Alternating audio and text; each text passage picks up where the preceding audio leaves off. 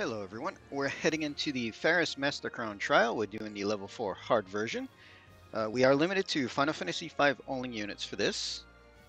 And the missions are no continues, no death, and 5 turns. So we're going in with a budget team. And we're going to see if we can get all missions with it. So up first we have Galoof. He is here to be our tank. So we did give him some defense, some health and stuff. Everything's easy, cheap gear. And we did give him Winged Heart, just he's immune to everything there. Gilgamesh, we're starting him off in the shift, and main thing is we just gave him a water element weapon, and that's about it.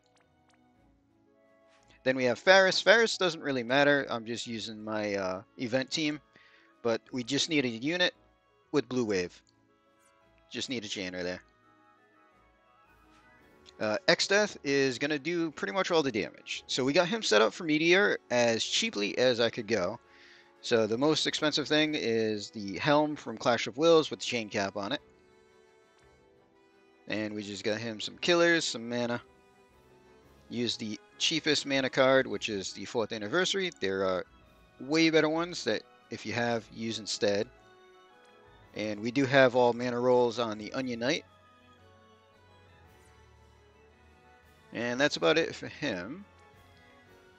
We have 300 on his Aquatic Killer. And Bart. So Bart starts off in the shift for auto LB fill. He's going to buffer us, essentially. So, no real gear for him. He's just our buffer. Alright, let's jump into this.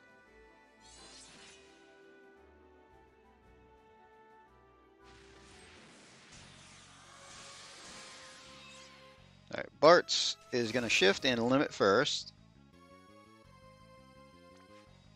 That'll give us Wind and View and 280 buffs. Galoof can go next.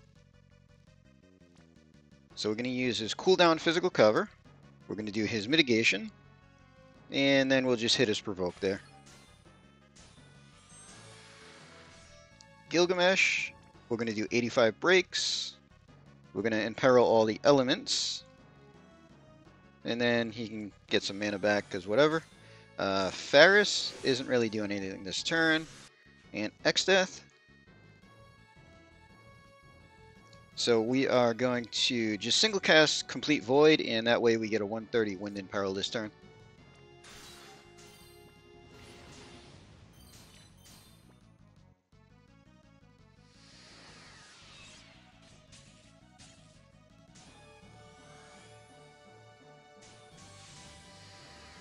Alright, so Bart's.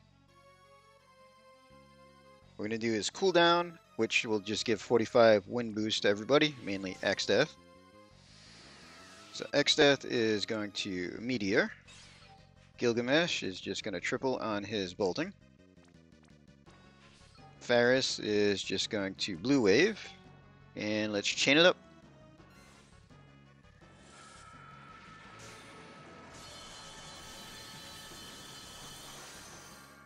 Okay, didn't quite kill it, but that is perfectly fine. We went kind of weak on X-Death, which is fine. We can use items. We're just going to elixir him. And we'll finish it next turn.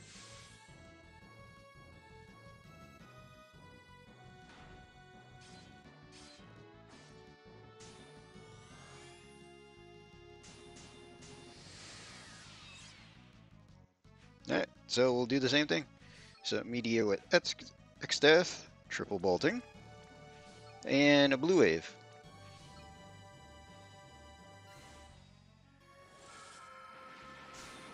So obviously building X-Death a little bit better. We'd kill it a turn sooner. I just went as weak as I could go. So Oliveira's card's definitely better. Could probably do it on that first attack turn there. If you get the Demoness card, even better.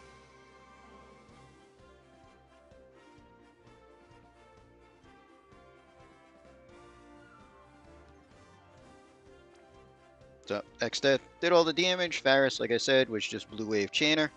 Didn't really matter there. Gilgamesh was our breaker and Imperil. Well, Imperil for the water so that we could properly elemental chain there. And that's all our missions. So we're going to end this video here. Hope everybody enjoyed.